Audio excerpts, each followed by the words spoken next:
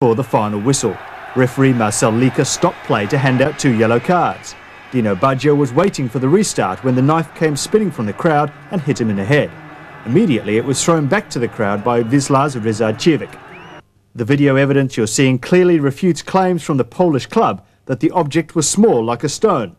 The referee missed the incident and was alerted by Baggio's teammates that something was wrong. Parma are yet to lodge a formal complaint with UEFA. The match finished 1-1.